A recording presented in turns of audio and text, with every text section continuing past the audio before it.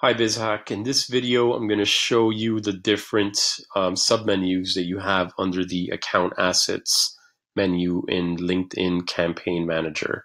So some of the things we'll be looking at are how to create matched audiences, which is basically LinkedIn's version of Facebook custom audiences, and also how to retrieve leads that you've captured through a LinkedIn lead generation campaign.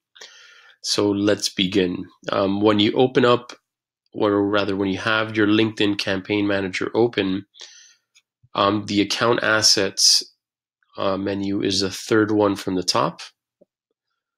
And when you click that, you'll see that you have several submenus.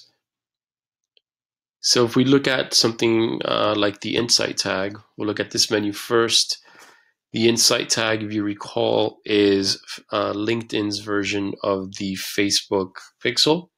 So it's a snippet of code that you can install on your website.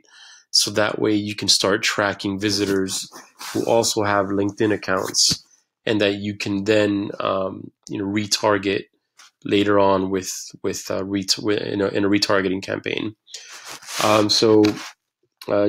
This is a little more manual than it is for Facebook. So if you're going to install a LinkedIn Insight tag, you might need to request the help of a developer if you're not accustomed to working with code or injecting code. So consult with a developer before trying to do it yourself and installing it yourself on your website. Conversion tracking, I won't be able to show you, but that's going to be similar to the pixels menu on Facebook. So you'll be able to see basically all of the data that the Insight tag is reporting back. That's related to recent website visits. The next menu is matched audiences. So here you have a couple of options. One of them is website audiences, which is similar to Facebook's custom audiences, web traffic custom audiences. So you'll be able to create a matched audience out of people who have visited a specific URL on your website or specific URLs. So you can add another one by clicking this add another URL right over here. So that way you can create a combination of people who have visited either this page or this page. Then you can also what I would recommend here is changing it from exact to contains, so that way you don't have to worry about getting the exact URL, especially if it's something that's going to change periodically. So maybe just getting a snippet of that URL would probably be easier. So just select contains on either one of those options. The other type of matched audience that you have is upload list audiences. So this is the equivalent of uploading your contact list in Facebook. It's the same exact process. So you're going to have a list of emails on a spreadsheet on a .csv file, and then LinkedIn will allow you to upload it.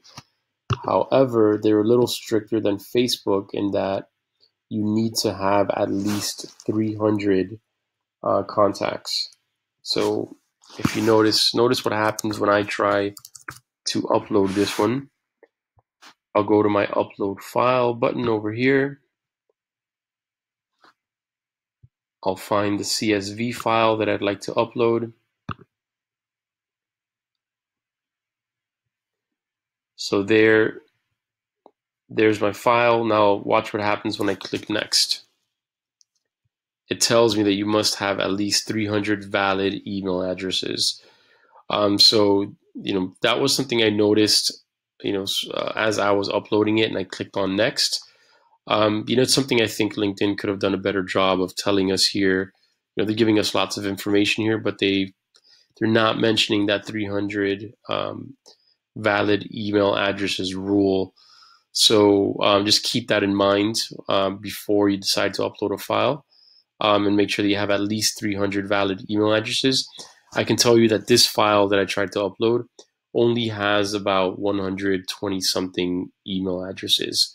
So I'm way short of the 300 minimum that they're requesting.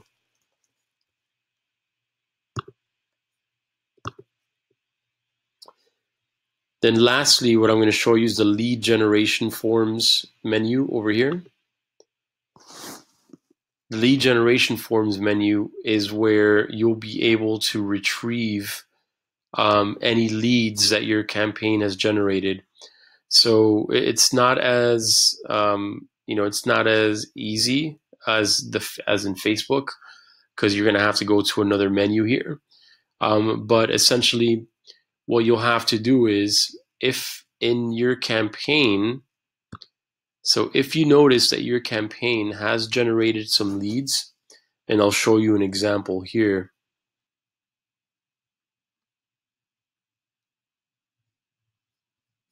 We jump over to the ads.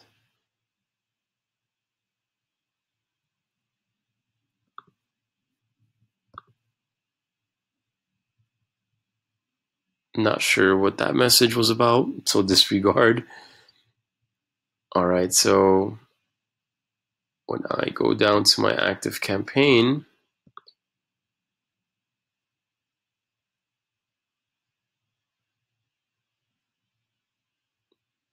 all right, so this campaign right here has 2 leads.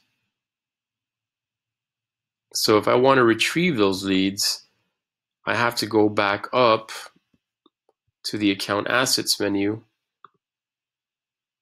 go to lead gen forms,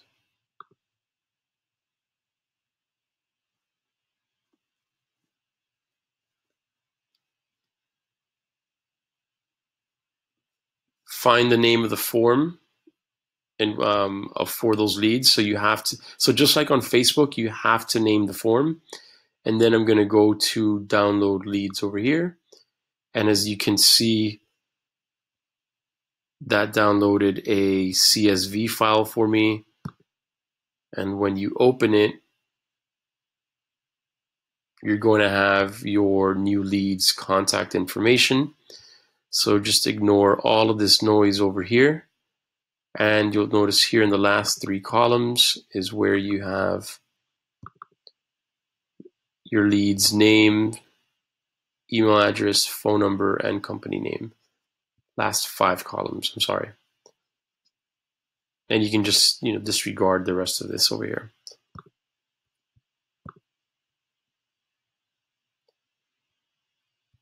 And that does it. That concludes the tour of the LinkedIn Campaign Manager account assets menu.